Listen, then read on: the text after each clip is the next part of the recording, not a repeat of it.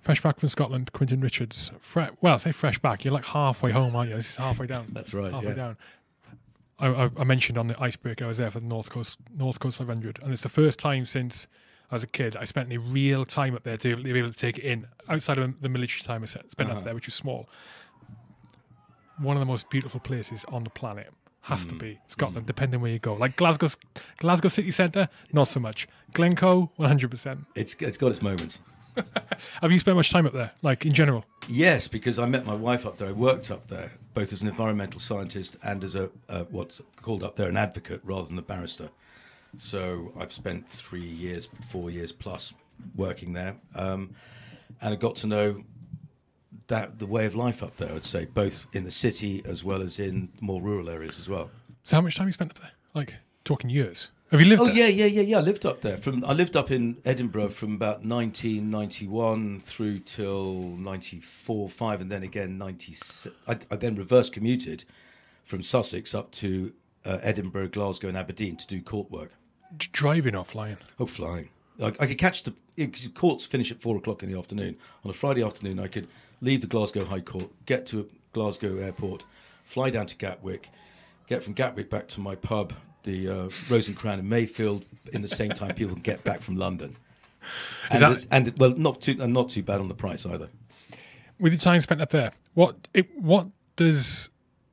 do you feel about the sectarianism up there? Interesting. Yeah, good question. I never knew so deeply. I thought it was like, football rivalry, and that's about it's like a superficial thing, but it's deeper than that, real. Right?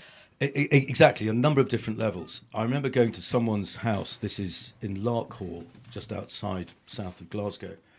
I was going to a party on a Saturday night, and I went through Larkhall itself, and the curbside was painted blue, white ranges because it's a Protestant village. I thought, it's interesting, the local colour. Again, not being totally aware of the circumstance upon which that's predicated.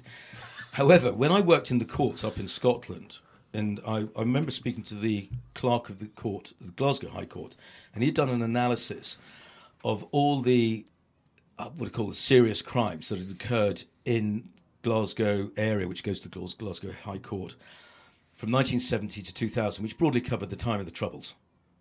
And he compared the levels of violence in Glasgow to that of Belfast. Guess which one won? No, I promise you. No way. I promise you. And then on a personal level, because my background, I sound English, I don't sound Scottish. I haven't got Ochtenee or anything like that.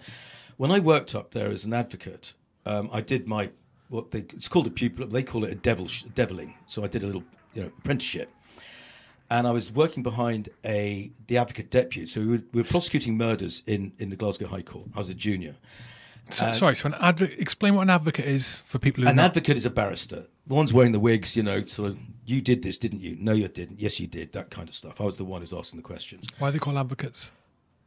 Because the faculty of advocates is what is like the original Inns of Court for the Scottish regime, so to speak. Okay. It's much smaller, and you all have just one big team, one scrum together, as opposed to lots of chambers. So the advocate is a Scotland-specific term in law?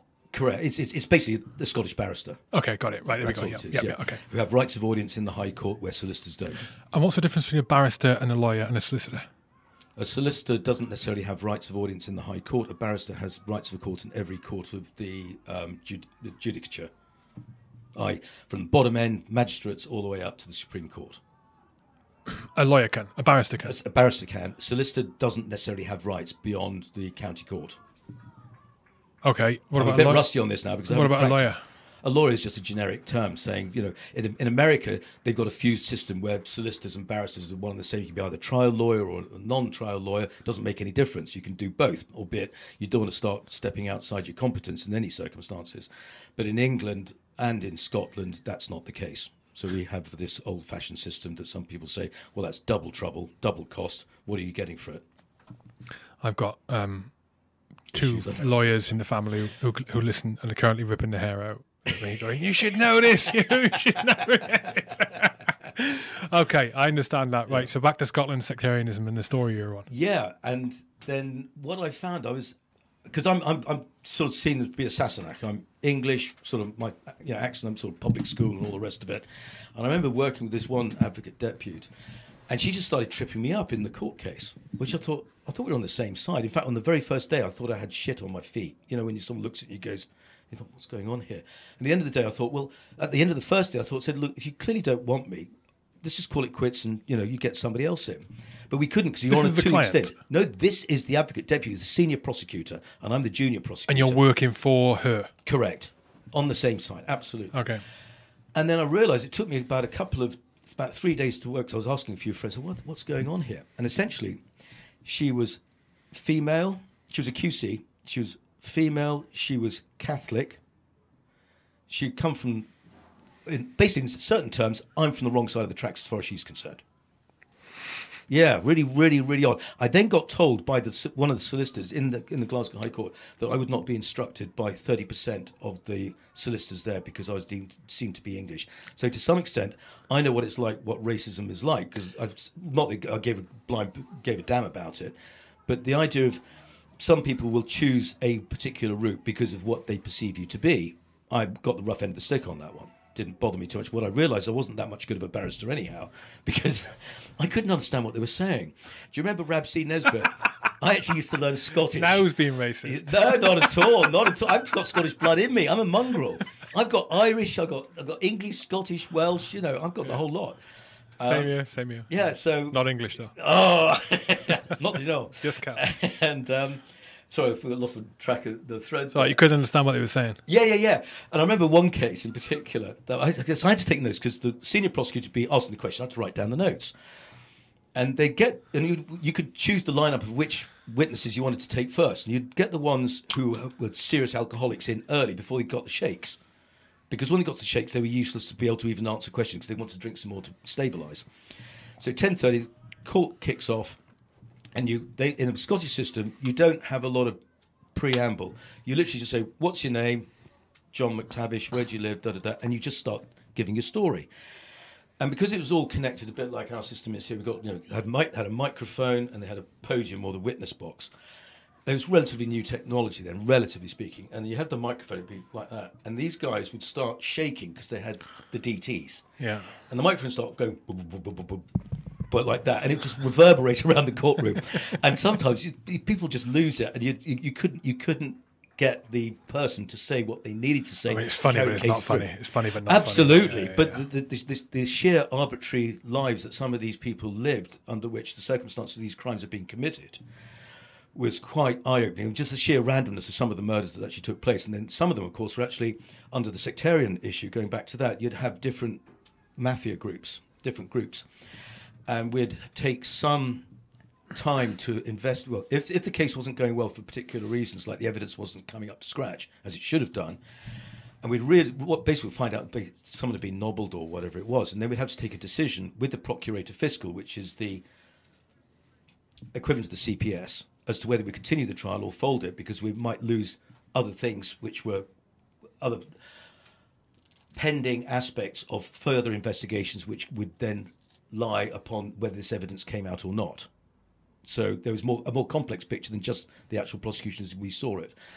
And some of this thing was quite sectarian based. That's about as far as I understood it. But of course, I wasn't privy to all the information that the procurator fiscal themselves were aware of, because the advocate deputy is just the speakers of the case. They hold the case and they have responsible to the court, whereas the procurator fiscal has a much bigger duty in the public interest to bring certain things to the court and make prosecutions.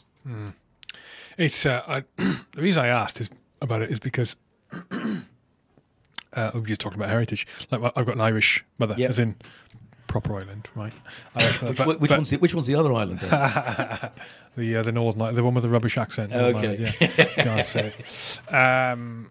But we live in here people in the UK generally.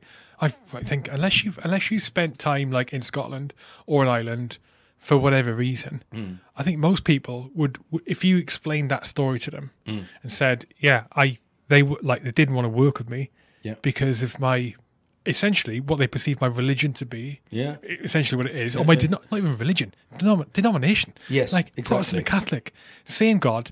That's assuming you're a religious person, right? Yeah. So they wouldn't work with you because of that. Yeah. I don't think most people would believe you. Yeah. Because that happens now. Yeah. You think, what, 2020, 2022? No, God, yes, that's how it is. Yeah. Like, I don't know the religions of 99.9% of the people I work with, and I don't give a shit. I literally don't care. And yet across, a couple of hours drive or less than an hour's flight, and you can go into somewhere where if they know you're of a certain denomination, Bang.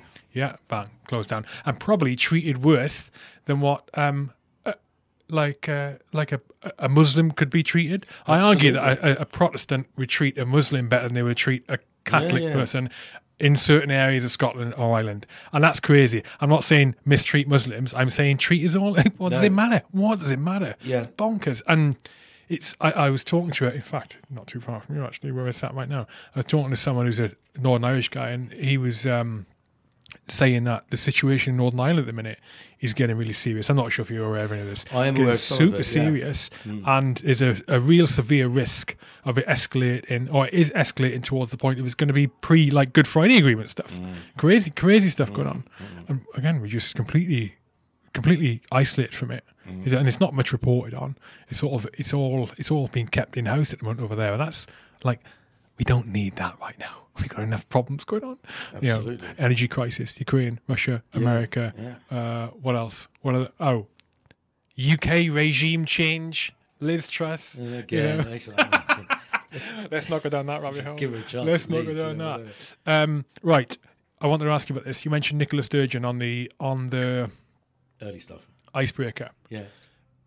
Now, so you were talking about a policy that they being the Scottish government were talking about bringing in, or are bringing in, about monitoring how a parent brings up a child. That's essentially. Elaborate on that for me. Well, that sounds crazy. It is. It's gone back to sleep again now because it got knocked out as being unconstitutional in the wider sense of the word by the Court of Session. It's about a year-old case now. A year ago since the decision was made, but essentially for a period of time, the family-friendly SNP had the idea of everybody should have, so every junior person, every youngster should have the chance for getting an equalised, upbringing that's good, to get access to the right things. But in order to find out whether they're being deprived of certain things, you need somebody to know whether that's the case or not. That's their rationale. So they introduced the idea that every youngster in Scotland under 16 or whatever should have a duly appointed sort of municipal person appointed by the municipality to be responsible for ensuring that those children get what they're meant to get, either access to better education or so on and so forth. Now, in some respects, you think, well, that's a rather well-meaning and good idea. Sounds good. Yeah. However, actually, it comes back somewhat to a religious question as well, at a deeper political and religious point, is that who's responsible for the children ultimately? The answer is the mother and the father. Albeit there's good arguments for say, well, actually the state also has an interest, la la la. But in terms of straightforwardly who is there doing it, it's the parents. So this obviously created a division in sorted the sheep from the goats out, basically. Those who would say, yeah, that's a good idea, and those who didn't. However, my reading of what they were seeking to do was quite similar, although it's well-meaning, to what the Nazis did in 1933. Which is they created what's called the Gleichschaltung, which is they, in every sense of trying to make parallel organisations to all the existing civil society, such that you had a chess club, you'd have the Nazi chess club, you'd have the children's, what do they call running club, you'd then have the Nazi running club, youth club, youth club, etc., right across. So what it was aimed was the atomization of the family life. That's what it was aimed at doing. Both intention, atomization, the atomization, the breakup of the family position. So within a family, you've got mum, dad, kids, and that's a nice nuclear family. That's it. And the aim was to intersect the Nazi ideology at every point to break up those primary relationships. For what reason? So that the support was for the Führer alone. That was it. An undivided loyalty and to reduce independent thought. Absolutely, yes. Okay. But in terms of the paralleling of that with what the SNP was seeking to do... Is that putting you off? That noise?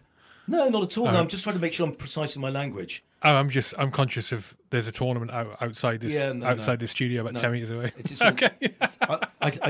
I'm treating this all as supportive. Yeah, for anyone who can hear clapping and cheering, it's not for the podcast. No one can see us. We're in a box next to a rugby tournament that's going on that I did not realise was going on when I timed this interview. Anyway, Quinton, continue. Sorry. So some of the corollary or the ramifications of what the SNP was seeking to achieve necessitated potentially breaking those or interfering with what we consider to be a boundary of the family thing within which the family sits, in order for the aims and purposes of this particular piece of legislation to actually take place and get results. They got a knockback a couple of times from the High Court, and then there was a final one, I think, last time. I don't think it went to the House of Lords Supreme Court, whatever it is. Ultimately, it stayed in the Court of Session. And then finally, there was an admission of a graceful defeat by the SNP government on that particular point. Of course, this is not the kind of stuff that most people in England are terribly interested in. You know, it's a Scottish exercise.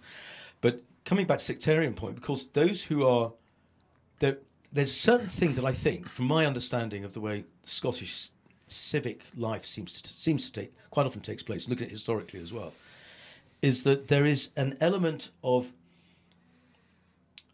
we can do better, and we can do better than you. And who's better to tell you than we? But who is that we?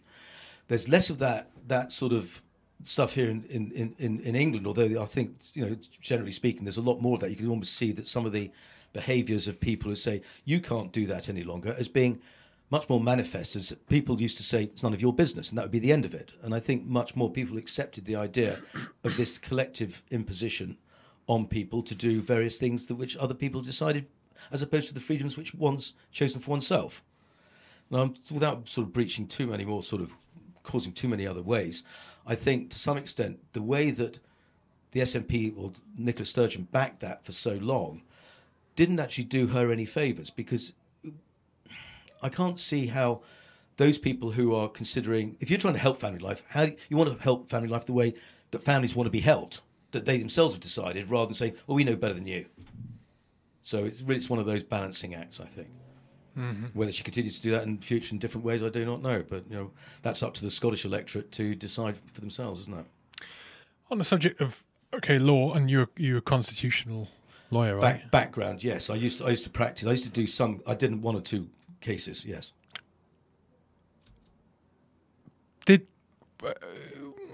What has the impact been on that, for that being law, general constitutional law, from Brexit? Would you say positive or negative? Would you think? I don't think I understand your question. Could you ask it again, please? So constitutional law, our laws over here are quite heavily influenced. Oh no, not quite heavily influenced. Can be heavily influenced in certain areas by when we were part of the EU, right? Yeah. Has there been much of a change since our departure? You may not know the answer. No, I don't know. I do. I was quite involved with some of the when the shenanigans were going on in Parliament with Speaker Bercow creating new rules about the way that Parliament should operate its own internal rules of procedure. I was instrumental with other people in order to bring to light certain of the aspects of what he was seeking to achieve and what the outcomes were that were beginning to come to light. I wrote various pieces that sort of suggested this was not the right way to go. What was he trying to achieve?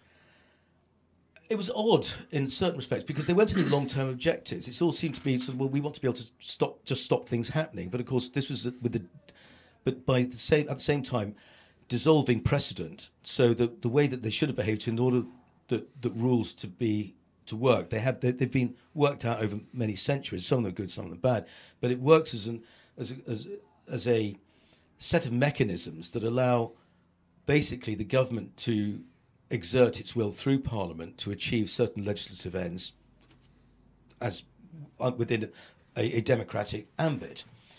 And what seemed to be doing was certain overthrow of some of those procedures, which would otherwise have provided the government with the means to achieve its ends. Hence the election we had in 2019, which is all about who the hell is going to control this. So measures that would reduce the power of Joe Public to bring? No, not that. I'm saying Okay. the parliamentarians themselves in their own room, because there was a cabal basically of parliamentarians who decided that they would not wish to continue.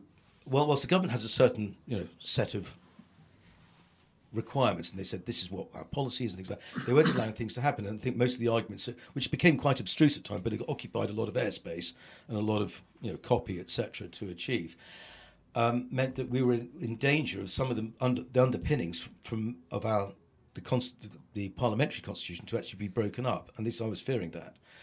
And consequently, I got involved at certain times. I was sort of talking with various people, like there's Martin Howe, who's very well known in this area, and him and I discussed certain things at certain times with other people to help make sure that the right set of procedures were retained in order just for the system to actually operate properly, or for it to continue, because it seemed to be at a stage of complete chaos and stasis. But in the wider sense of how the effective things happening, how things happening now, I think the boat's righting itself, broadly speaking.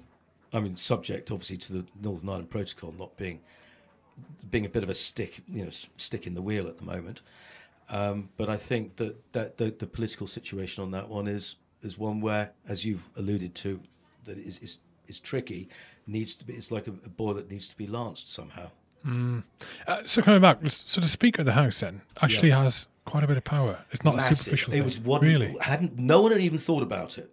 Everyone saying, "Oh yeah, well, the Speaker does this. That's it," not realising he had actually untrammeled powers. Except, I wrote a piece that suggested that the early writers about this, like Edward Coke, and there was some other Bacon and who's a Lord Chancellor back in the early 16th century, that in fact, when the parliamentarians are acting as judges about their own procedures, they can't act on behalf as representatives of the people who voted for them.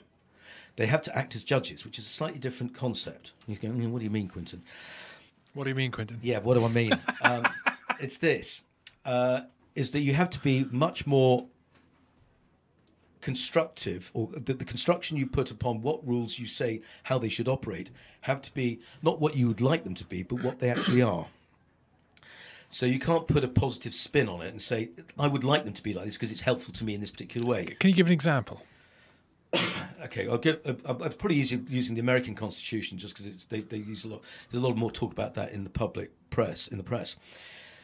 There's two wings of discussion about the Supreme Court in the United States. One is that they have what's called the originalist view of the interpretation of the Constitution, which is that as it's stated there, like that's how you've got to interpret it. Hence, like the latest stuff about Roe and Wade being, sort of overturned, and everyone going hoopla about it. The present constituted Supreme Court has decided, using an originalist interpretation, that Roe and Wade could not be decided as being a right under the Constitution because it wasn't even written about. It wasn't explicit that you can have an abortion. It never says that in the thing. And so they say in the 18th century, the people who framed the Constitution would never even thought about it. Therefore, you can't use that as a basis for continuing with Roe and Wade, and that's why they overturned it. Whereas the constructivists, in contrast, the other ones say, well, this is what they would be doing now if they were in this position. And it's that kind of approach which is actually bedevils a lot of what was going on about Brexit. It's what people wanted it to be in terms of constitutional change, i.e. what Bercow, in particular, and his cohorts, and I use that in a certain sort of uncharitable fashion, obviously, because there were certain people who were on both sides of the aisle who were seeking to continue to break up the way that the government was seeking to achieve the aims under the legislation that's being brought forward. So, and in fact, judges are meant to not put a positive spin and say what we would like it to be, but to what it actually is. What does the actual written word actually say? Much more strict in the interpretation. So, I mean, I must admit, I'm not having dealt in this area for a while now. I'm quite rusty on it, so I feel that. No, that's right. I put you on the spot, didn't I? You did, I put you on the spot. did, yeah. I mean, on that point, so you have, to my knowledge, so far my knowledge, Yeah. barrister, Yes. constitutional lawyer. Well, that's the same thing. Same thing. Yeah. But I know that now. I do some good crime as well. Yeah. He did some what? Crime, good crime. Oh, crime. Yeah, sorry. Yeah. Sorry. Environmental scientist and a chef. Yeah. Right. Was the environmental scientist before or after the barrister? Before. Oh, really? Mm. Go on. Okay. I mentioned that. I just had Ben Pyle on. Are you aware of a guy called Ben Pyle? No. He's a founder of climate resistance. I really should know, shouldn't I? My wife's a pretty greeny person. Oh, okay. Well, he's not green. Oh, he's not green. So he's Nor am I. anti-green policy. I'm green. I'm grey. Grey. Yeah, because I basically, when I did 3 years at university, I managed to stick it out. Basically, I learned about the fate of chemicals. You didn't finish in the uni. You didn't finish uni. Oh, I fell out so many times. I told you I had a very low threshold of boredom. Yeah. So my first 10 years after leaving school, I just bounced around, and then I realised I was going nowhere very fast. So I finally ended up university for the third time. And most of my family and friends were taking a book out on how long I'd actually stay, but I managed to stay for 3 years. But I learnt about the fate of chemicals in the environment. And for every choice about a chemical change, you get a different result. So that's why I call myself a grey, not a green, because there's no one orthodox way you can actually say that this is better than that. At least in the terms of the chemicals that I understood, within the cycles of whether the carbon cycle, the sulfur cycle, and so on and so forth, about 5 major cycles. Consequently, and there's also this idea of, can we totally decarbonise? I have a certain philosophical problem with that, only on the basis is that we live within a carbon universe. We don't live within a sulfur universe. People say, well, so what? The answer is that you can't really, the reason why we have the structure of the world the way it is that carbon has a valence of 4, and that makes it able to create complex molecules. Now, complex molecules are a sin in themselves, because it's the way they break down subsequently and where the chemicals go off to after that. So I'm basically much more relaxed about the problems of human impact on our environment, which in itself is a dynamic interaction, but not necessarily in a non-linear fashion as the way some people would like to see, or would fear or hope to see. Like the end of the world is nigh in about 2030, because all of a sudden the variance in the changes that are going on will suddenly snap out into another metastable change, which will mean everything's going to collapse. I think that's not for the birds, but I haven't seen any major changes in the variance, the increase in variance, which you'd normally see in a non-linear system, which the Earth actually is in its different aspects. You're thinking, yeah. Okay. Now I'm thinking. No, I'm not thinking. I'm just. I'm like very much. I don't know. I probably just describe myself as grey at the moment too. Like, I'm just trying to inform myself. Yeah. But I also, like one of the things that's sticking in my mind at the moment. Not sticking in my mind. One of the things I think about at the moment, I'm trying to go, okay, have we got a major issue or have we not? And one of the things I think is, what are the people who have got the power or the money or the ability to understand what is going on and the foresight to go on, what are they doing compared to what is being said is possibly going to happen?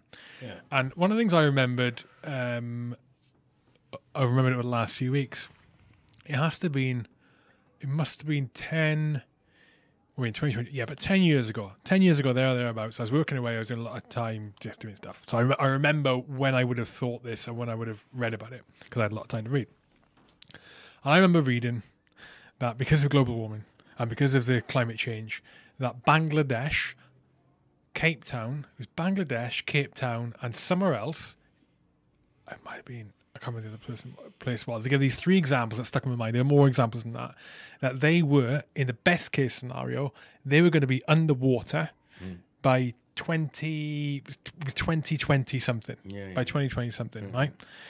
Now, I'm not saying that's not going to happen, right? Because it could be beyond. It could be between now and 2030. But what I do know is there's still businesses there, and there's still people there, and there's still governments there, and there's still very rich people there, and there's no one fleeing.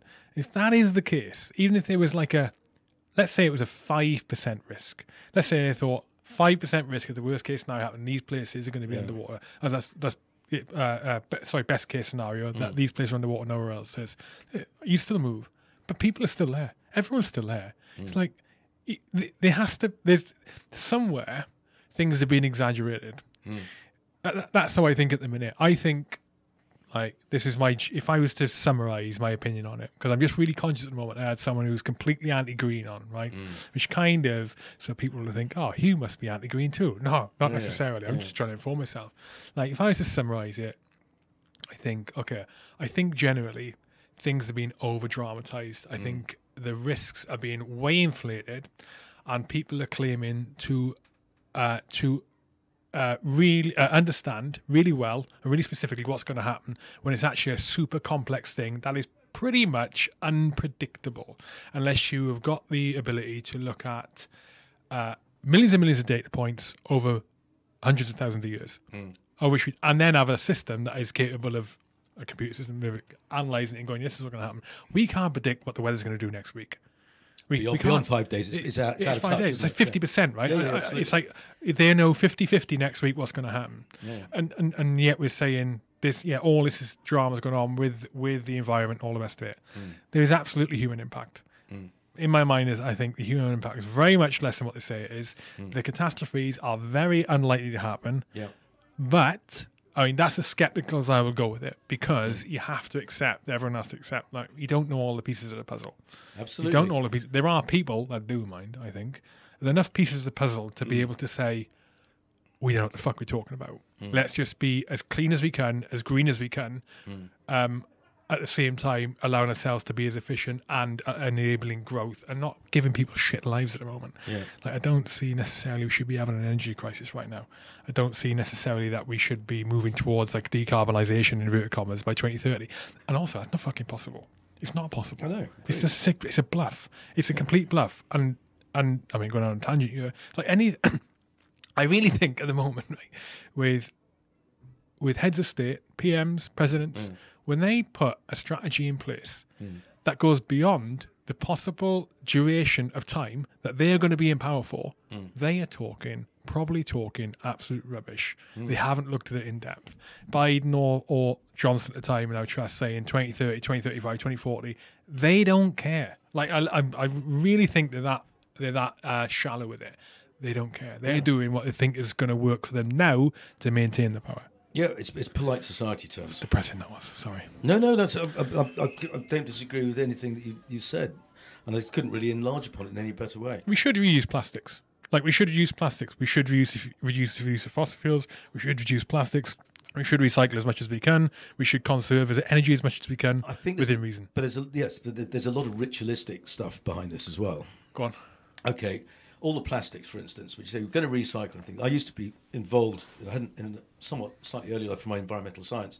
I created a novel methodology for the restoration of gassing landfill sites in the UK using pulverized restoration. Old gassing landfill sites, which equate to a third of all the amount of methane's the baddie in this game. A third of all methane emissions in this country come from old landfill sites. 1/3. 1/3. Go to the old DEC statistics. That's where it's. Is that just from bio breakdown? Yeah, exactly. Because we put our rubbish into a big mound and then put a bit of soil on top, and basically what would happen: rain would come in and dilute it. It's called dilute and pollute. That was the design process previously, as opposed to containing it. So those ones, and the rubbish sort of goes, produces gas and things like that, breaks down and gets all kind of other chemicals, pollutes to groundwater and gases to atmosphere. I created a method. I wasn't really looking at it. It just happened out of something else I was doing. I recognised that pulverised fly ash from old coal-fired power stations, which is make breeze blocks and things like that. Most of it goes into it's inert material. It goes into the backfilled into gravel pits and things like that, because we don't have full use for it. But the chemical composition of pulverised fly ash is pozzolanic, i.e. that when you add free lime, it turns into concrete. So I thought, hey, we got a lot of waste stuff coming from power stations. I'm talking about, this is back 10 years ago now, and I developed this because I actually patented this. Not that long ago, though, really. No, not that long ago, when all the power stations were still working, when they've all since closed down. And we were producing about 6 million tonnes of pulverised fly ash per annum. Pulverised fly ash, PFA. That's what comes out of power stations when you burnt the coal. Fly ash? Yeah, fly ash. Okay. And and basically you add free lime and bang, it turns into concrete. So I thought we could use that, put that lid big landfill sites, so you can stop the water coming in, and then you trap the gas, all of the stuff underneath, and that turns into a gas reservoir. And you yank the gas out, use that, which is methane. You use that to pre-treat green waste in 2 stages called torrefaction and then gasification. Torrefaction is like a junior version of turning to charcoal. It's a low temperature drying out process. And then that the gasification produces heat and electricity. And that was the cycle. And that's what I produced. And I introduced that to the Treasury. This is in 2009. And they were just deciding, EDF and the others, because it was a great moment, because they were going to change the level of taxation on waste they were going to redescribe that inert stuff. Instead of it being inert and would only be attract a tax of £6 a tonne, they're going to turn it into intermediate, which would be £38 a tonne. And all of a sudden, EDF and all the rest of the crew were not happy bunnies, because they had no other way where to put it, except in the ground and pay the tax. I had a way of being able to reuse that in a beneficial fashion and reduce the major things of the so-called baddies in our environment. Everybody going on at the moment about cows farting and all the rest of it is just fart. In comparison, you can do something about these landfill sites. Like Kent has over 50 landfill sites, probably about between 5 and 6, as I recall, were real major up into the sky. Like Tunbridge Wells one, they even did a little mucking around and tried to abstract some gas, and they vented it off and burnt it up a bit. But we could have actually produced quite a lot of 2 different cycles using green waste and the gas coming from these landfill sites to produce electricity and heat. But it does require a certain degree of, say, overview and a number of things coming together at the same time, which didn't occur, and so that came to naught. And of course, as they started reducing the amount of pulverized fly ash, the whole idea went tits up anyhow. So all the technology to implement that method is in place. That exists. It exists. It's basic stuff. It's not. It's just a new way of doing something. And in fact, I got phoned up. I got this really weird email. This is after the thing had we'd stopped doing it. I got an email from Chelyabinsk in Russia. From who? Chelyabinsk. It's a place in Russia. It's one of the most polluted places on the planet. And it used to be in the oblast that was controlled by, who's the guy who used to own Chelsea Football Club? Roman Abramovich. Abramovich. He used to be the governor of this Chelyabinsk region. I got phoned up by the Ministry of Foreign, whatever it was, Ministry of Interior and Industry or something like that. And they said, you've got this thing. And I said, yeah, okay. And I've got friends who work in the security industry. I said, look, is this person real? And yes, he was real. He said, we'd like you to come out and do some things for us, because we've got a lot of stuff we can reuse, la, la, la, la. And I said, so what do you want me to do? And he said, well, we'll speak to some people and we can sort of get things going, and it'd be to introduce me to various people to help do the things that got there. I took a view on this one, is that you didn't want to end up dead. What year was this? 2012. Do you want to be suicided? Well, the thing is, I had friends at school, friends at the school gate, rather, who knew people who were in jail for doing the wrong thing. Accounts had been in jail for 4 years because they didn't have krushka, protection. Everyone's being protected by everybody else, all the way up to the top. So whilst Abramovich, etc., he's fairly well respected, or whatever you want to call it, person. I was just the way it was expressed to me is, Quinton, if you want to do anything out there, make sure you get paid into a bank account 3 times what you ever believe you could be paid into a bank account in Cyprus before you even turn up. That was the only way to do it. Yeah, sounds like they have the same problem in China, right? But why can't that be revived now? Well, it could. The funny thing is, there was a subsidiary. There was a subchapter to that one. Is that Lancaster University were doing some stuff? excuse me, relating to soil remediation stuff, because part of the exercise is, instead of doing gasification, you could do what's called pyrolysis, which is doing the same thing as gasification, but in the absence of oxygen, which creates a soil beneficient called biochar, which has various properties, which is quite useful as a soil beneficient, amongst other things. And we thought, I spoke to some people at Lancaster University, and they had very strong links with the Chinese Academy of Science. And of course, China's burning lots of coal, blah, blah, blah, and everything else. And they thought and they were seeking to make this is the time, create a circular economy, if you call it that in the broadest sense, but in a much more direct thing. They were actually trying to create a parallel energy market or carbon market, so that anybody who's burning carbon would have to pay a small tax, and you had to buy your forfeits or whatever it was, And that's why I thought that the use of the system as I've described it to you would be quite useful in the Chinese thing, because they were still building lots of power stations. And I was thinking of the guys who I was talking to at Lancaster University. Well, Quinton, why didn't you go out and work in China, blah, blah, blah. And, that could be really helpful. And I thought about it, and I thought, well, my children are just at the stage of school. I'm not going to, chasing a dream out there because I'm so hung up on this idea, etc.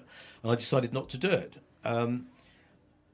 So I relinquished, that aspect. I mean, that patent's there. It's under my name. You look it up in the just this year or whatever it's called, the IPO thing. There it is. So that's my brain. It just works in slightly odd, creative ways. That's the other thing that makes me a little bit sceptical of how catastrophic the climate change emergency in inverted commas is. And you mentioned China there with the coal plants. Yeah. The whole world of superpowers or first world who have the ability to, coordinate, fund, support, leading minds, thinkers, scientists into researching this stuff, they would all be in unison. They should all be in unison in thinking the same thing. We'd all come to the same conclusions. China are not. Yeah. And I don't think Russia are either. So why, China should have the same concern as us. If the data and all of that points to we have got a real problem here worldwide, why aren't China following suit? Because we're living in the world of realpolitik. It's only the rest of the world has only just, the world, the liberal rules order world, as described by various politicians, only came to an end about 3 years ago, as Kissinger actually admitted in an interview with I can't remember the guy's name, in New York. But essentially, realpolitik is reasserting itself. What politics? Realpolitik, first developed by von Rochow in 1863. Realpolitik. Realpolitik. I've never heard this before. Explain it to me. Well, it's the way it was always used as a pejorative sense when pointing out the militaristic tendencies of Germany and Bismarck during the unification of Germany in 1870, and then and how it consequently his application of foreign policy towards the Balkans and Russia and Austro-Hungary, etc., in those latter period of years up to about 1890. It's got a number of different sort of interpretations of what realpolitik is, but in fact the real, R-E-A-L, okay, and then politic without a C, but it's got a K instead, realpolitik. Yeah.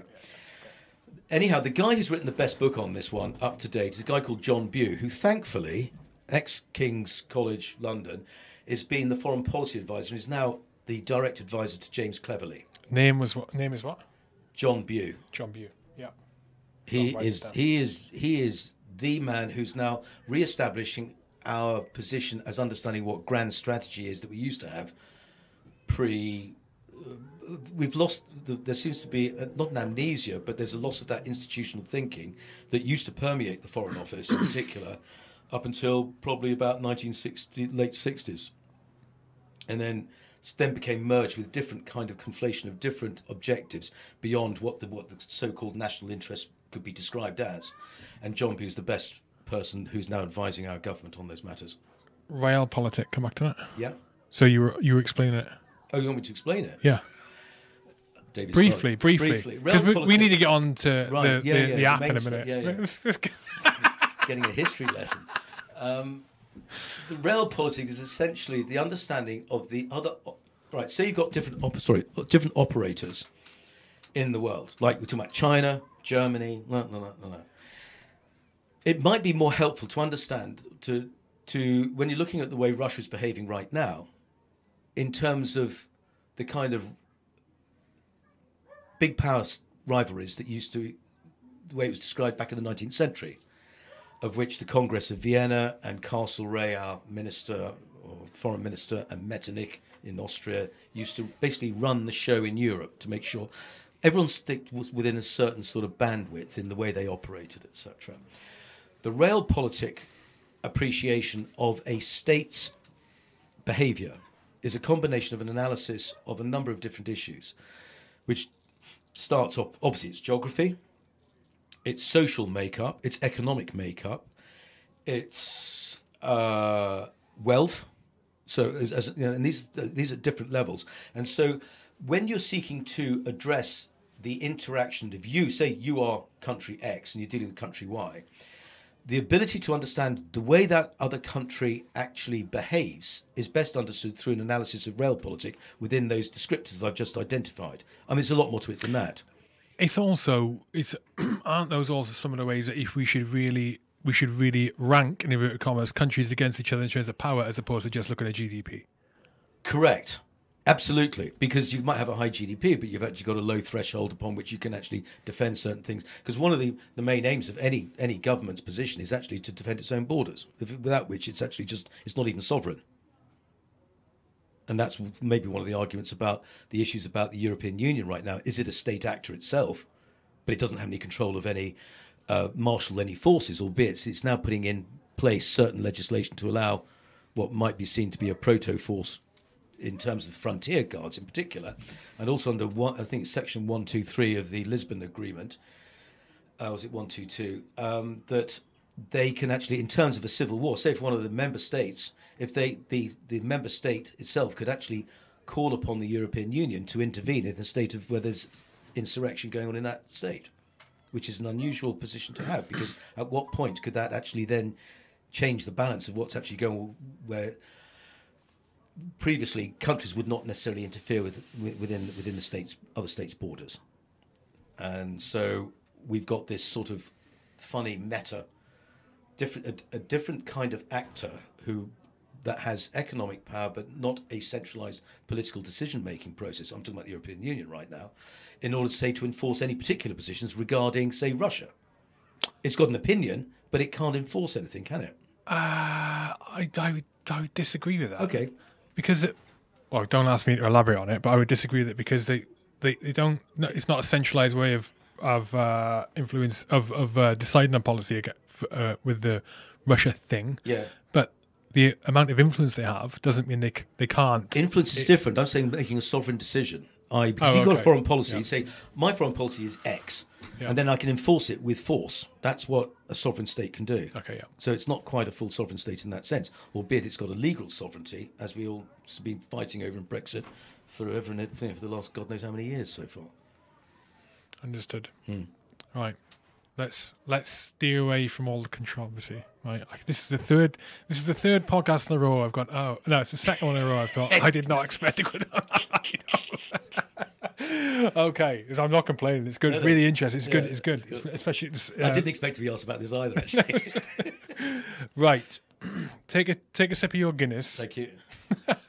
And let's begin. So let's come on to I want to chat to you about the reason I invited you over. Okay. The main reason. Right. And thank you to Dave Davis for the introduction, which is mega. So, Verenigma, right? And feel free to have a second cig or Guinness. Well, if I were you, I'm going to explain what Verenigma is by reading off the website. Okay.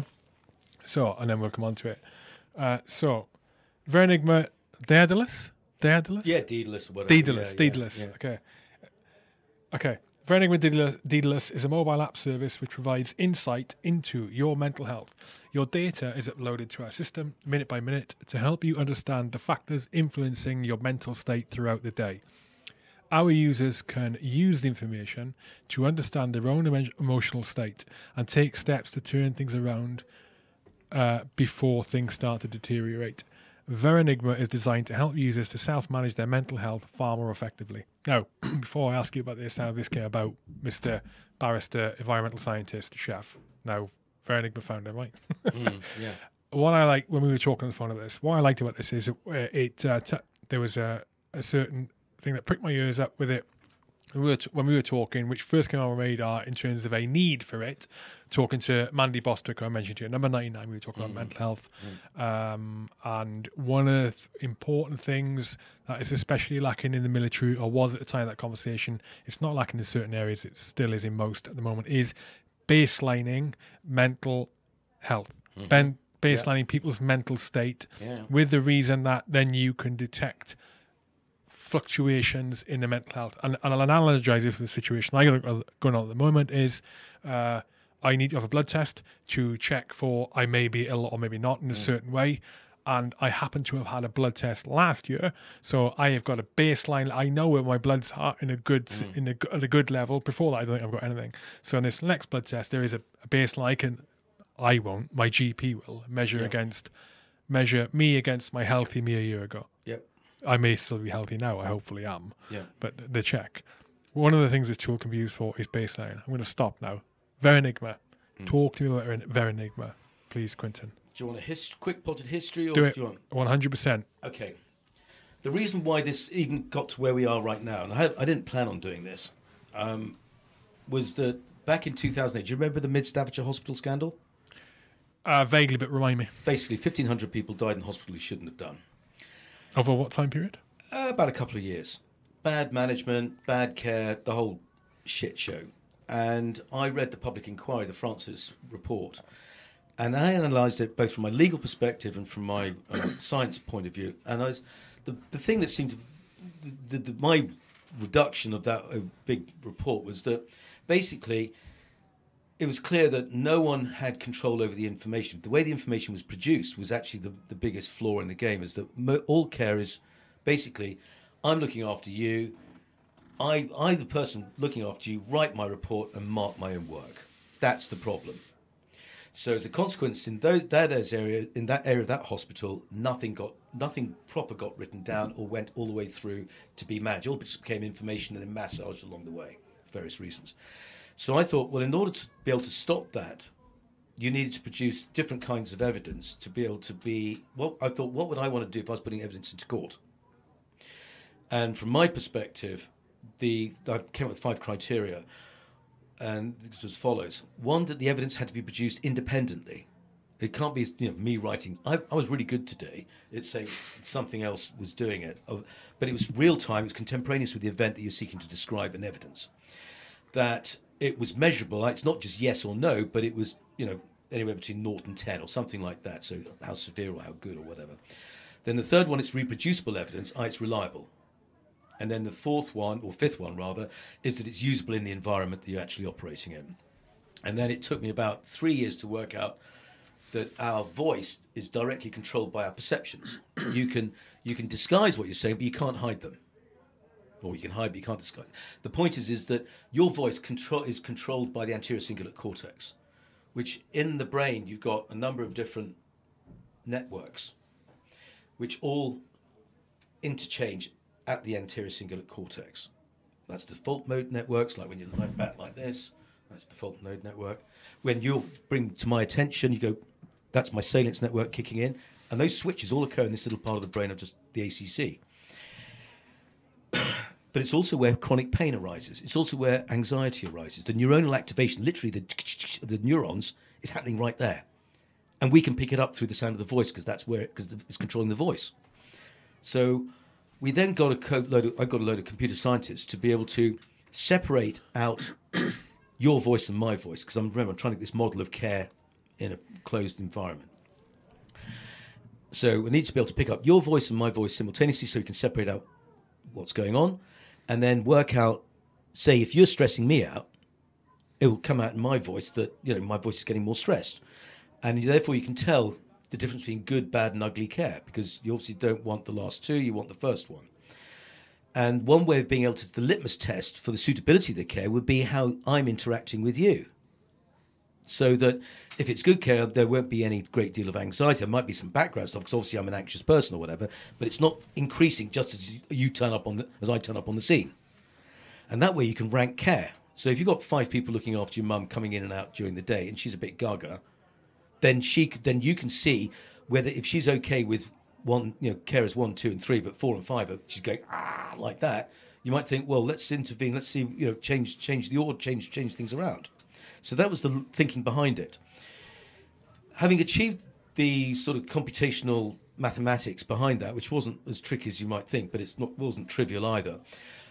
We then started trying it out with people, and then one of my friends who's got bad chronic pain, called Kippo, he gets shooting pains from an accident he had many years ago. I mean, it's crippling stuff.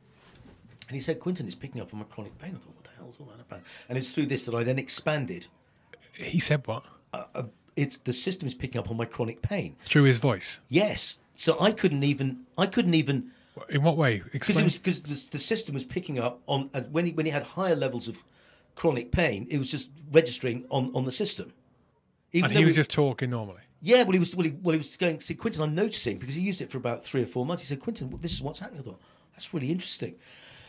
And we were filtering. Basically, what the system did is that through a microphone on the mobile telephone, we can pick up your voice. We take a small snippet of your voice, and we can analyze it for various different things. And the system trains itself onto the features that we're interested in is that we get a whole load of voices who are anxious, or a load of voices that are depressed, or a whole load of voices with minor cognitive impairment, or those with chronic pain.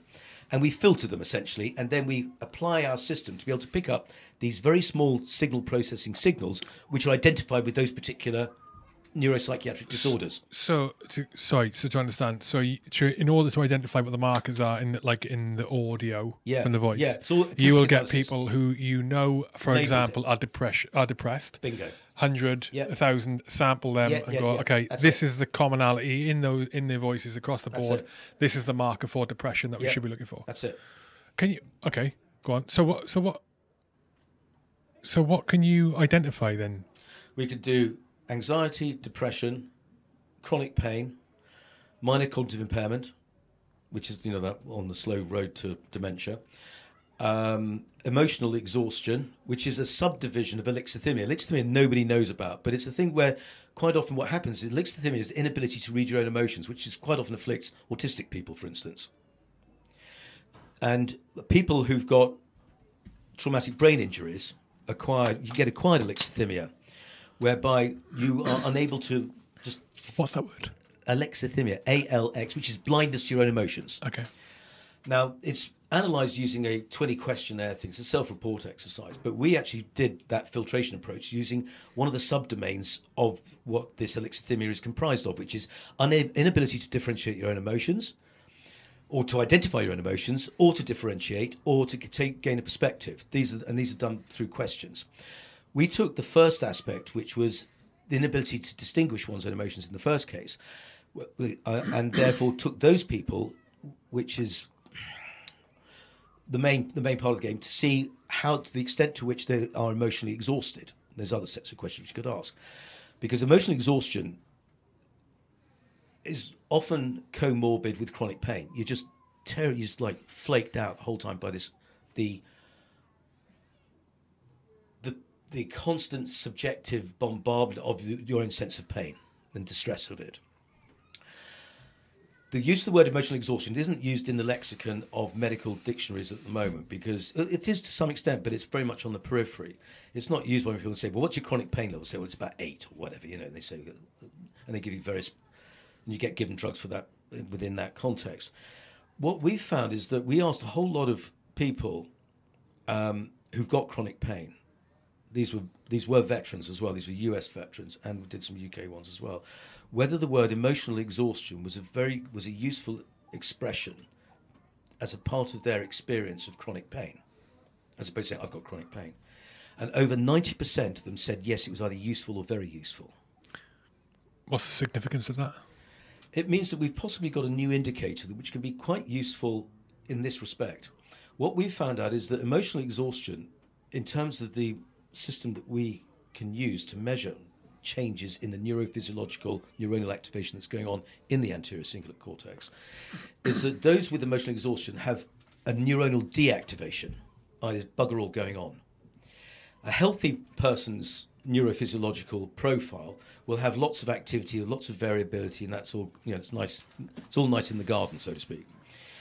But when you get significant, severe conditions of either say depression or anxiety or combination thereof, because quite often these things actually present themselves not on their own, but together. And this is particularly true of veterans. Something like in the American experience, there's a much higher incidence of those presenting with all three, like getting a bloody royal flush of problems, not just one. So consequently, the ability to measure these simultaneously and see what's driving what is actually one of the aspects that we're looking to be able to achieve in this clinical trials we're undertaking very shortly. Sorry, so the three being depression, anxiety, and chronic pain. Depression, anxiety, and chronic pain. Okay, all right, yeah. For the minor cognitive impairment, yes. How did you discover the marker for that? Same process, filtrating people who'd already been labelled with minor cognitive impairment. How accurate was their diagnosis? It's not that great. That's the problem. But on the other hand, because it's either a yes or a no, the problem with minor cognitive impairments is it fluctuates. It comes and goes. What happens is the general prevalence of it, when you get older, you get a bit forgetful and all the rest of it. That can be just general aging. When it moves into minor cognitive impairments, where there's a stronger element of a persistent features, what happens, you can move into cognitive impairment in your mid-60s or whatever, and you can stay in that level of impairment. Or you can go, it carries on down into dementia. After a period of time, a good cohort do move into dementia. We're talking things like short-term memory is very poor, or Executive the ability function. to add up simple Exactly. figures There's about difficult. 3 different ways it's looked Nothing at. that's majorly impacting you, but you're a bit of a moron in certain areas now. Exactly. Where you weren't before. And then Yeah. sometimes your minor cognitive impairment can get better again. So that's what makes it so difficult to actually bloody detect it in the first case, because it's sometimes there and sometimes not. And of course, if you change the framework of thinking of how you're analysing this thing, so instead of looking at one single data point, which is normally, how am I feeling today, doctor? Well, not that great, or whatever it is. You've got multiple data points that you can see intradaily, interdaily, interweekly, and so on and so forth. You get quite a different picture. And therefore you can see what you should be doing within a particular range of things, whether or not to intervene, at what threshold, and so forth. So we can get much more significant information, which is much more useful than what we've presently got, which is normally a mini cog test, or I can't remember what the tests are called now, but essentially it's a question of could you do this? Can you count a clock backwards and this kind of stuff, which gives a bit of stress on the brain, and those who, and those things are reasonably accurate up to about 70%. 70-75% is the usual level of reproducible results. With our system, we've already got an accuracy levels somewhere in those features, just around there or just above that, and that's just on very limited amounts of data that we've actually acquired so far. We trained and tested the system on, I think, about 116 people who had minor cognitive impairment, and we achieved those levels of accuracy. We're going to get some more voices shortly where we'll be able to achieve, because the system goes in such a way, the more data you throw at it, the more it self-tunes.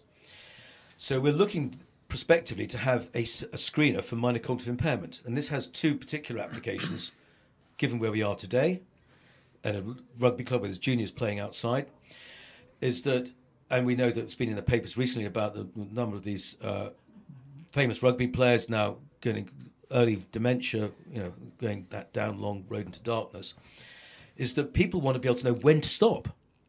We could produce a screener that you can have on your phone. So when you get a series of concussion, things like that, and you start developing a certain marginal amount of minor cognitive impairment, that's your time to stop, isn't it?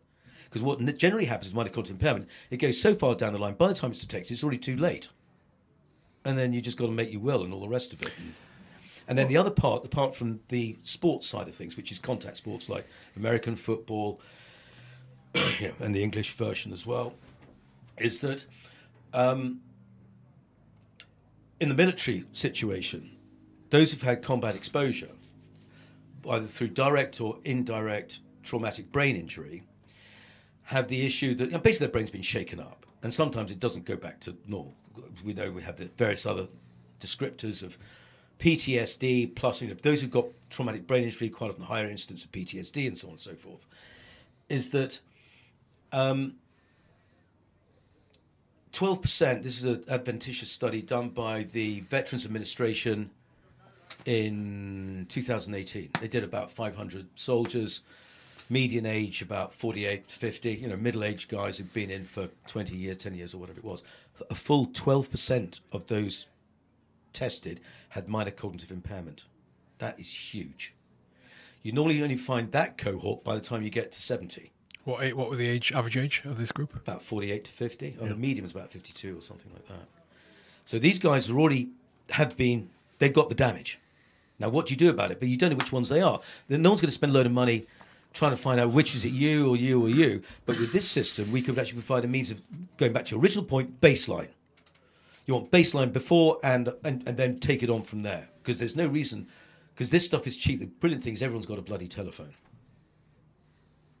And consequently, you can intervene early, because there's certain things you can do with minor cognitive impairment which have certain beneficial effects. But you might be able to change the trajectory. I'm not saying you will, but it's put this way, unless you know about it, you ain't going to be able to do anything about it. As simple as that. Consequently, the urgency of this is already well recognised both by the British government and by the US government. The NIH, which is the research facility that shoves lots of money at things to get results, and the NIHR in the UK both asked last year for a screener for minor cognitive impairment. And it was at that point I told my computer bods, Sam and Akachaki, and so I said, we've got it, we've done it. And we fulfilled the criteria for an NIHR submission. They'll give us some money, and I was quite happy reasonably with the contractual aspects. But that fell to pieces in January this year for one reason or another. Sai decided to pull out, but that was his prerogative. So anyhow, but at that point I realised that the whole process of validating for commercial use certification of these systems in the UK is actually fairly complex and very expensive. This commercialisation process I was going to do is going to cost 1.8 million.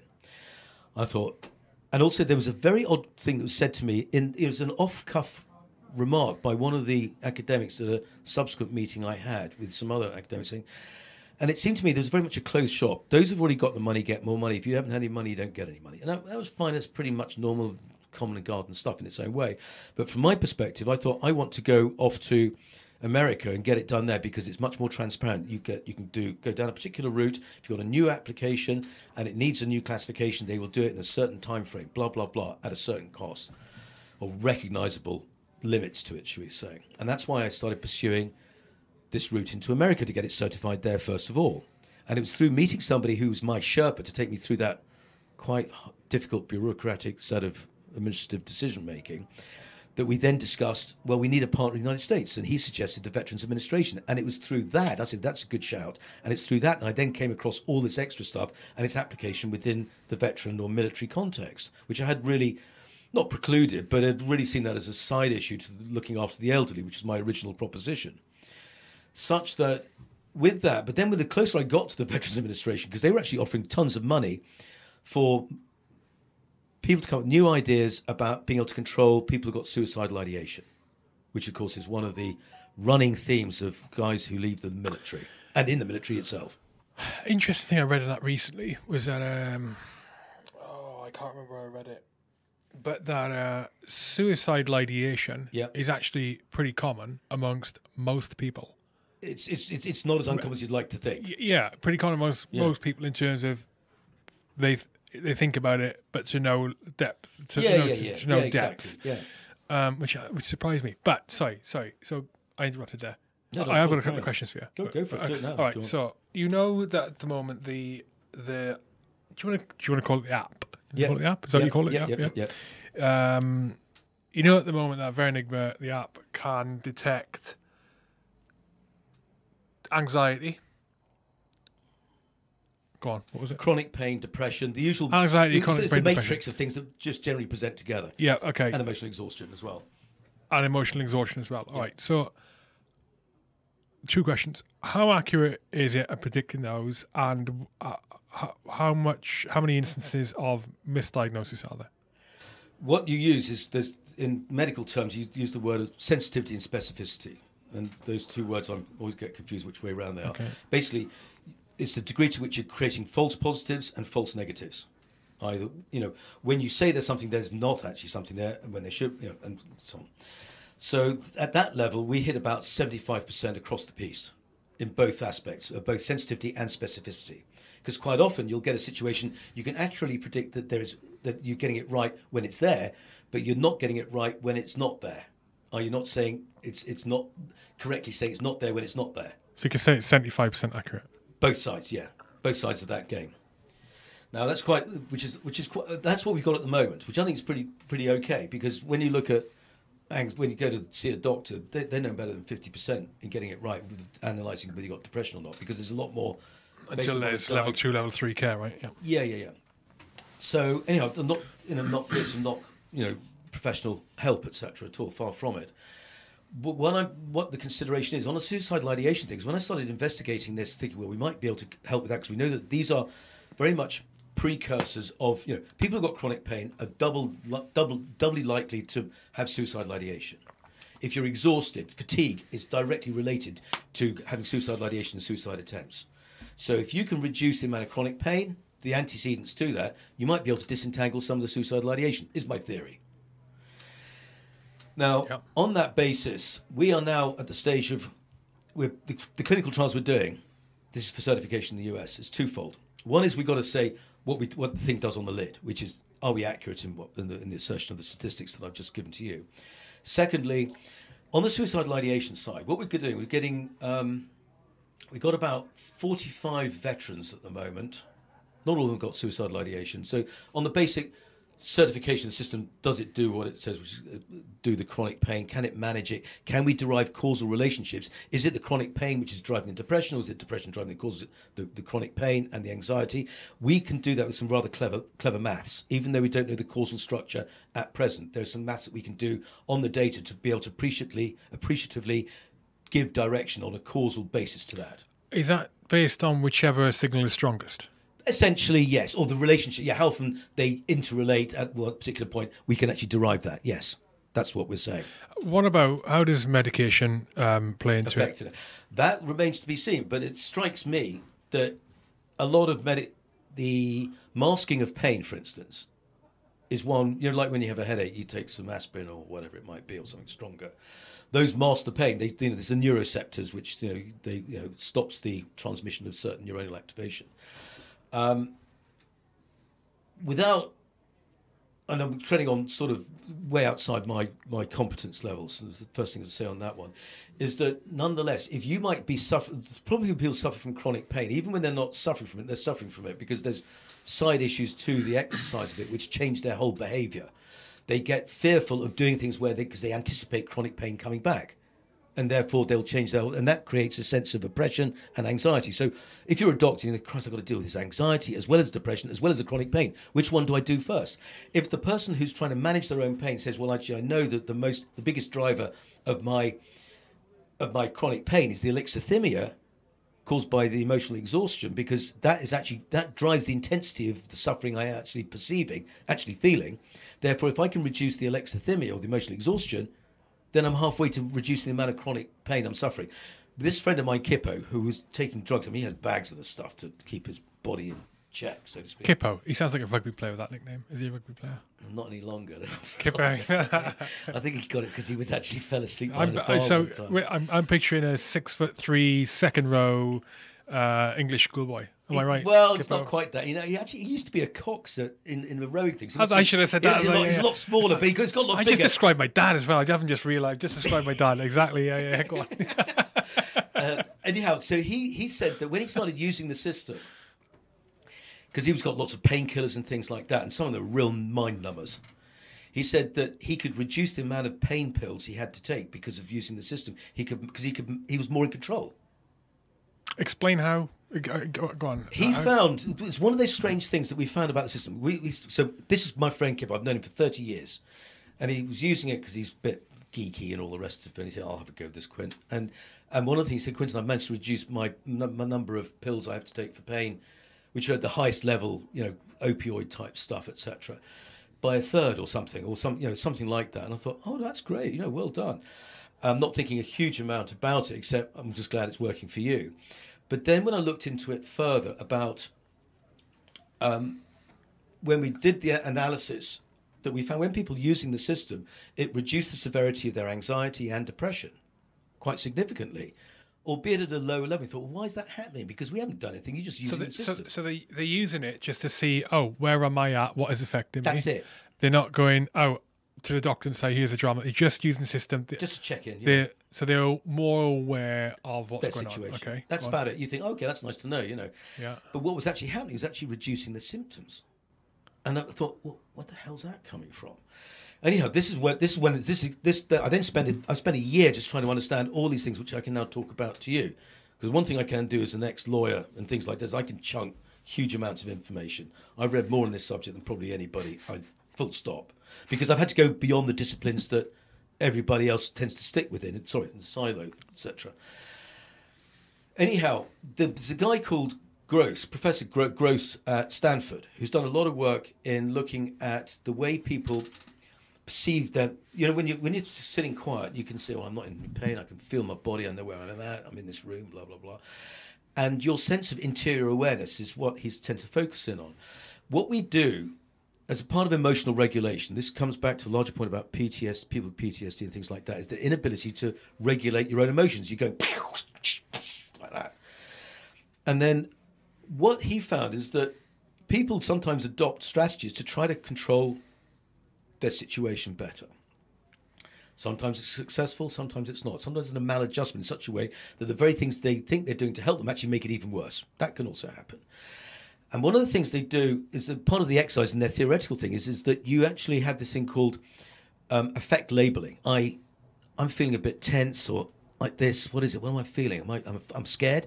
Yeah, okay, I'm scared. What am I going to do about this to stop feeling scared? And it's that little conscious added, approach which helps is beginnings of your processing of your emotions at a conscious level.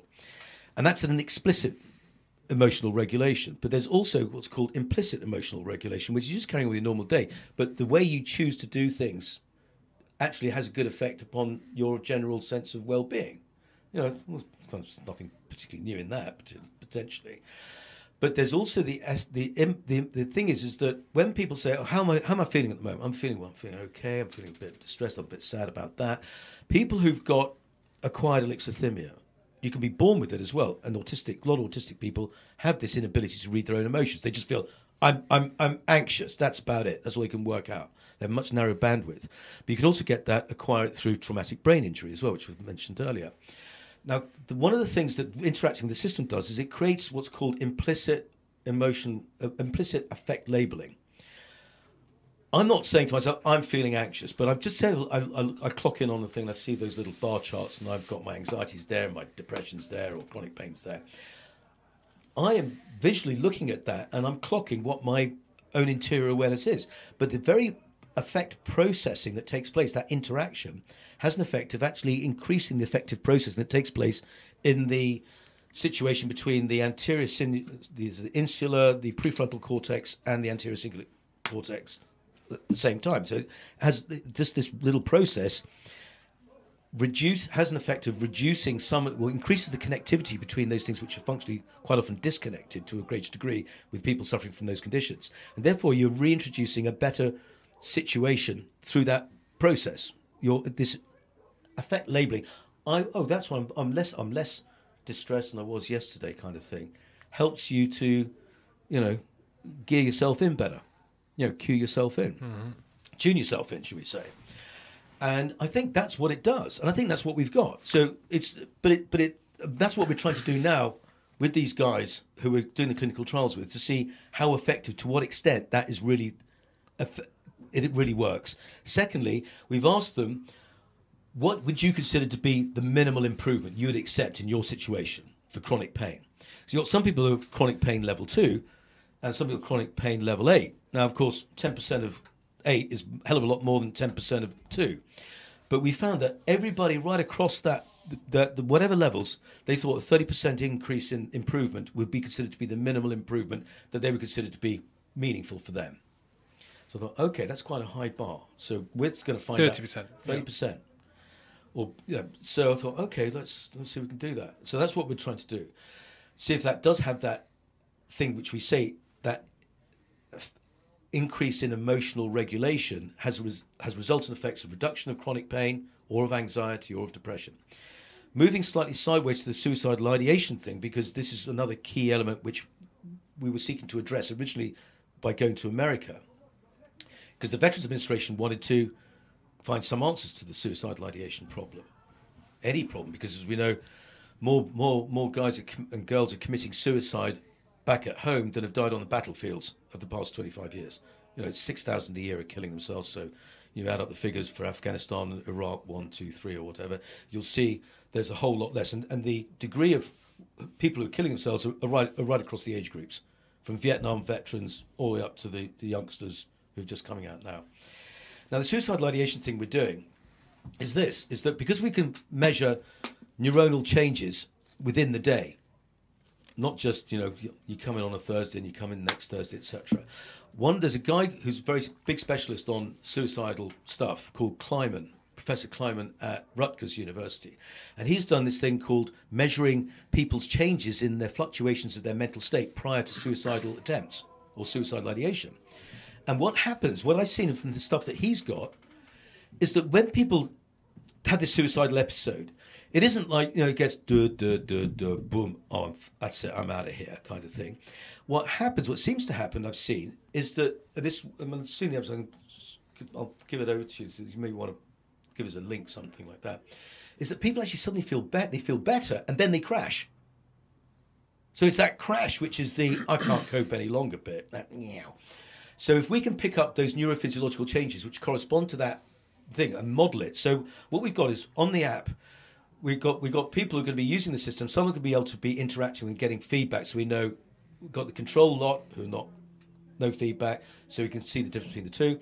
And then on the suicidal ideation, when someone who we know has got suicidal thoughts, tendencies, or whatever, they have a little button, and they press that when they have a suicidal episode. And in fact, we do it on a slider, because sometimes you can have little passive sort of things. Well, I just don't really want to be here any longer. To I'm going to go now, kind of thing. So you've got an intensity level we can do as well.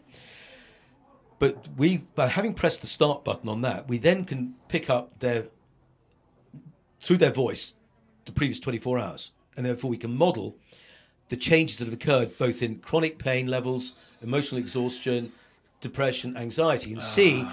Because if we can model 50 or 60 of these different events simultaneously, which we will do, because we'll pick up these different things, we'll be able to then make a prediction out of it, out of a model, out of our algorithms, and then test it against another load and see how accurate we are. So you could, for example, have a scenario in the future where this is rolled out, and you've got a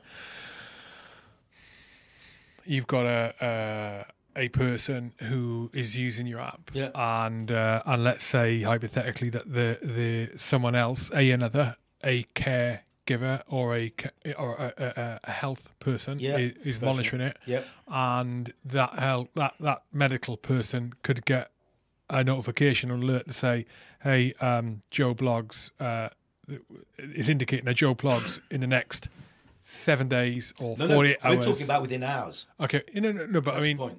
Not that we're not looking weeks back, because the changes. What happens is you could be normal here, and within 3 hours, because a lot of people who commit suicide, and this is on the veterans in particular, I'm thinking about. There was a study done by the VA that they're okay, and all of a sudden, within 2 hours, they've just blown their heads off out of nowhere, and that's what seems to happen. So it's that early hours, those hours, just hours beforehand, which are absolutely crucial to know about. Not the predisposition of the person, oh, he's had some bad news last week, or it's just got gradually worse. It's these intra-daily changes which are so crucial.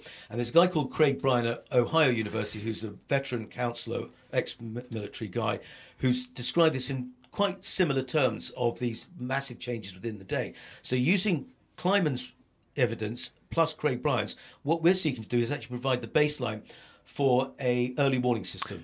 Sorry, so changes through the day. Are you saying that the app would be monitoring your voice constantly? Well, whenever you're speaking, we can sample it through the day, yeah.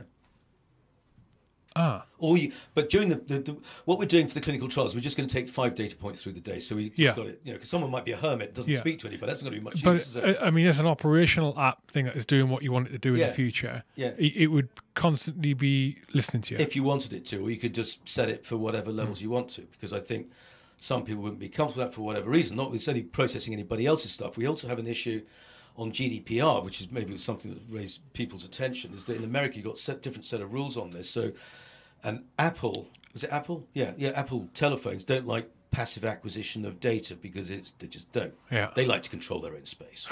Android don't care. But essentially what we think we can achieve with our system is that you could actually then embed it, if you wanted to, on like Amazon, on their Echoes. Alexa. Amazon Echo, Alexa, yeah. So when you're looking out, it's just sitting in the background. And those fuckers are always listening as well. And they are fucking listening, absolutely. So I'm trying to picture in my mind.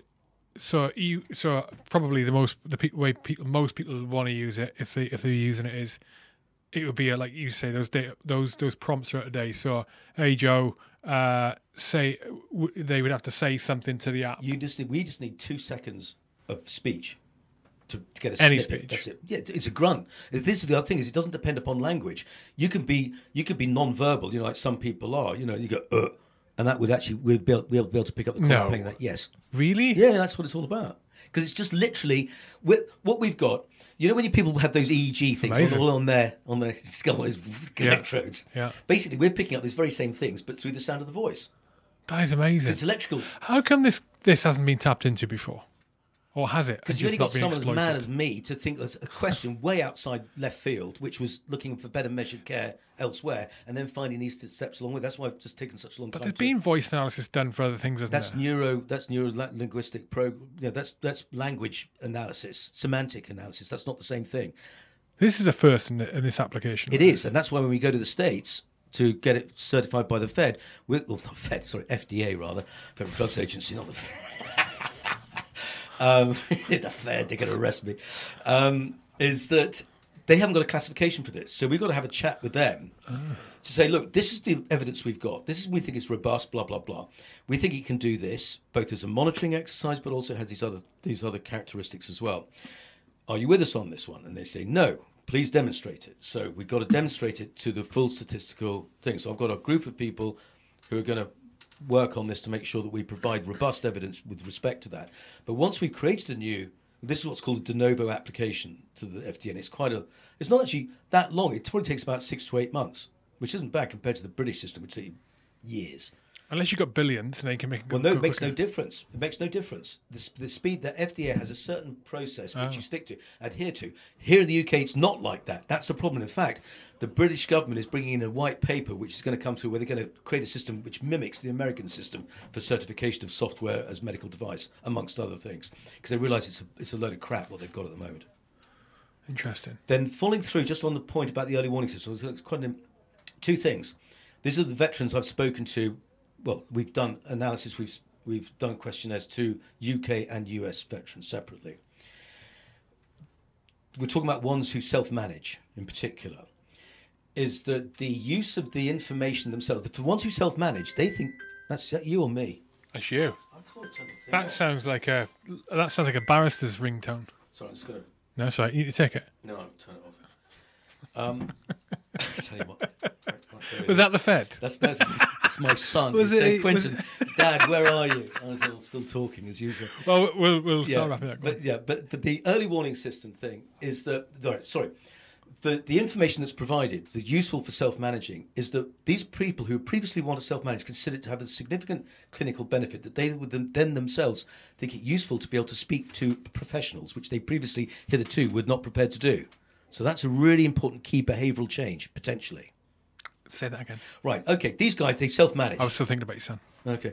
They self-manage, they hunker down, stoic values and all the rest of it. And either previous doctors have not helped, so you just try and get on the best you can. With this system, we ask them the question directly. With using Verenigma, would you like to share this with your partner? No, not particularly, thank you very much. I've got quite enough on my plate as I have, actually, rather than going to further discussions about what's going on in your head. Oh, so giving the results, for example, or the indications to the partner. But on the other hand, would you want to share it with a professional? These are people who didn't want to share it at all with anybody. The answer is 7/8 of those self-managing said they would. Why? Haven't got to the bottom of that, because here's my thinking on it, is that beforehand you're told by the doctors you've got PTSD, you've got anxiety, you've got depression, you've got chronic pain, and you're on the receiving end of that, okay? And therefore you might accept some of the stuff, you might not accept all of it, you might accept some. But if you've had a bad set of circumstances, you haven't got good treatment for one reason or another, you're not going to go back and put yourself in through that again, are you? That's why you manage yourself. But with this, you own this information. It's your information. And that's why you've got a re-empowering, or you've got empowering, because you've got a parity of arms. And that's why you can go and say to them and say, doctor, look, this is what's actually happening. What are you going to do about it? And we've also got the causal things as well. They say, okay, all of a sudden, the doctor, instead of being on a higher plane than you, is actually now supporting you with this information decision making. Going back to the blood test mentioned, it would be like, it's like in the same way as if I had the ability and the knowledge to be able to blood test, or the system to blood test myself and go, oh my God. And then it'd be the same walking to the doc and go, hey doc, check this out. Yeah. Let's square it away, please. I'm deficient in flipping whatever. Exactly. Interesting. Exactly. Conscious that you are neglecting your child. Somewhat. I was joking, but obviously He's okay. That's the Fed calling again. He's just wondering he knows where I am. What? It's on the reverse position now. That's the trouble with these things, aren't they? So you got the clinical trials going on now. They will be starting in about 3 weeks' time. We will probably need some more people. So one of the things, my call to action of people, is anybody who's interested in this one, wants to communicate with us and say, hey, we want to find out more or take part, I'd be only too happy to respond to them. How do they get in touch? My email, it's Verenigma, is the website. I thought you were going to give your email. Don't give your email. No, can't do that? No, you can give it if you want. I don't care. I mean, no one's going Okay. to... Anybody out there? Is the website's accessible? Yeah, but it's mine. It's Quinton.Richards at Verenigma.com. Yeah, okay, cool. And the website's live, Verenigma.com. I'll put the link to the website in the blurb of this. Yeah, that's great. Are you So on... I like to talk to people, as you know. I can tell. Are you on social media? I should be. I'm really bad at that. I'm being told I'm meant to be on it. No, don't be told that whatsoever. Yeah. Verenigma should be on there. Yeah, it is. Yeah, it is. Yeah, if you can avoid it, then if you're not on there, mate, avoid it. I think I'm there with my children hanging around in the swimming pool on my shoulders. They have the photograph Oh, on I think LinkedIn. you connected with me. Did you grab me on Facebook? No, LinkedIn. You grabbed me. Did I? Did. You grabbed me on LinkedIn and I thought, he's got a family photo on there. Yeah, that's it. Yeah, age-old. Yeah. I look about 50 now. I'm somewhat old, as you can tell. But okay, email address verenigma.com is the main place. The website's really informative. I read it at the start, and you sent it to me before the podcast. Really interesting. Thank you. And we've changed it in a somewhat slightly different way because we're actually dedicating it to the military purposes. I mean, veteran purposes rather than broader based. But because we thought that it's the guys who are trying to look after themselves who are having the most trouble, and given that, particularly in America, 40% of people who've got the problems manage themselves. They think that VA is a shit show. Whether right or wrong, doesn't matter. It's a bit like the NHS. Some people think it's really good, some people think it's really bad. In the UK, the percentages are even higher. The guys, and the girls that we got from the UK constituency, I think something like 60% were self-managing. Of ex-mil? Yep. If they've got problems, that they were managing themselves. Because that's what you do, isn't it? You might speak to friends as well, if you're in confidence. It shouldn't be what they do, though. Shouldn't be what you do. But indeed, you might have had there's previous, obviously, there that has caused the situation. Self-managing, if you understand. No. Well, some can do it because they can manage. Yeah, and some exactly. Because they can't, and it's actually making it worse. So exactly. Exactly. Yes, that's the point I was trying to get to. Thank you for. Yeah. Exactly. Okay, we need to wrap it up. Yep. Verenigma.com. Yep. Verenigma. Yep. Quinton Richards. It's been enjoyable. Thoroughly enjoyable. Yeah, well, enjoyable. I tell you what, I didn't realise it was going to be quite as discursive as it was, and you put me on the spot, and it's like, I hope my game's got to a sufficient pitch. Didn't claim too much. You're welcome back up anytime, and good luck with Verenigma. It sounds super promising, really interesting. I would like to be able to bring back results to you as they arise and say, hey, if obviously there's something really, crucially sort of lifts the game. Yeah, 100%. And also any future results on climate change. I'll leave that to Scotland. The specialist. Scotland. I'll bring you full reports on that. Right. Cheers, buddy. Thanks a lot. That's it. Thank you for watching the H Hour podcast. If you're enjoying the podcast and you haven't already done so, please subscribe here, around about there. I'm hoping it's around about there where the button's going to appear. If it's not already appeared, you can also, if you want to listen to the podcast on your commute, for example, when you're driving, when it's not practical to watch the podcast, you can listen to it. It's on Spotify, it's on Apple Podcasts, it's on Google Podcasts, it's everywhere. It's on all of the common and not so common podcast apps. You can also, if you wish to do it, become a patron of H Hour. Becoming a patron of H Hour, you get access to all of the interviews before anyone else. So this interview with this guest was released days, if not weeks, before it was on release to the general public. And you also get access to exclusive interviews, which I do with each guest, that last about 5-10 minutes, that are based on questions that the patrons themselves of H Hour have chosen. And each guest, this one included, gets asked those questions before the main podcast starts getting recorded. It's like a pre-podcast interview, lasts about 10 minutes. And those interviews are really insightful, really enjoyable, nice and short, and they only release to patrons. They never get released to the public. I don't know why I had a little stutter there. You also get access to a Discord community, exclusive Discord community only for patrons. You also get invited to a monthly Zoom call with myself and all the other patrons, and very often, most months, we have a previous podcast guest comes onto that Zoom call and has an exclusive Q&A with the patrons.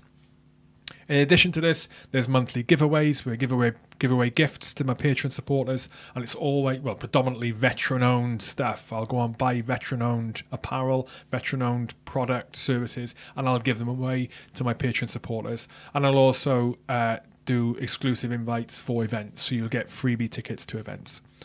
To become a patron of H Hour, go to patreon.com/HK podcasts. I'm spelling Patreon Patreon, patreon.com/HK podcasts. Hit become a patron, and I'll see you on the next Zoom Q&A if you do. Oh, you also get your name in the credits.